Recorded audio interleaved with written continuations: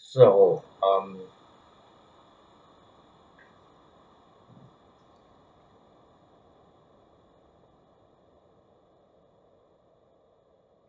there's a problem within Christendom.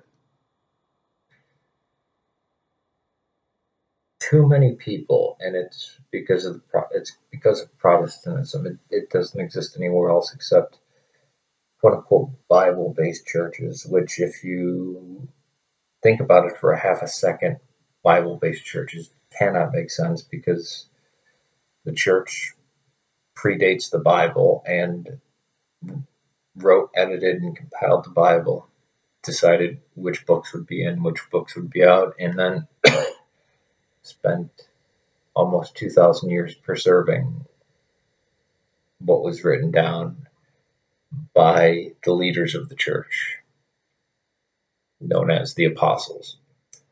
Um, those are the people who wrote it.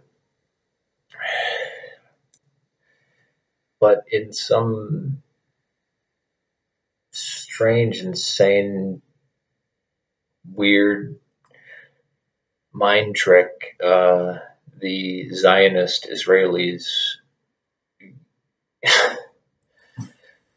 tricked these uneducated, low liturgical or non-liturgical Christians,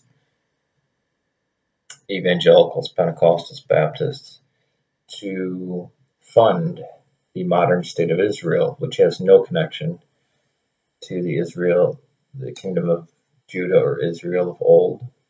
The modern state was built on a communist socialist platform, and they treat the indigenous Christians there like garbage. Um,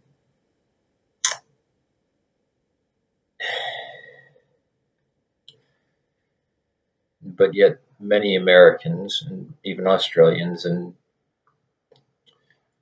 people from the UK think that by supporting Israel or blessing Israel, God will bless them. Israel is a people. It's never been a geographical location. The geographical location was Canaan and then Palestine. I urge those who are baptized to wake up from this psychosis because there's nothing in Christianity that says that you must give a war machine money to slaughter innocent Christians. And there are plenty of Christians in Palestine. Peace to you.